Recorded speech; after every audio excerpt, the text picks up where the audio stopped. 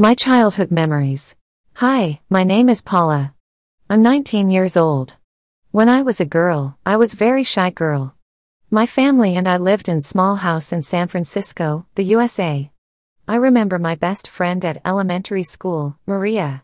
When we met, she was 7 years old, and I was 8. We were in the same class at school. We sat together and always played in the break. Her family was very nice and they lived near my house. So we spent a lot of time playing together. We watched cartoons on TV, played games, and did our homework together.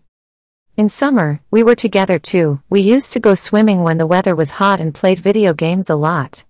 Our favorite was Mario Brothers. When her family moved to another city, I was very sad. I miss those days.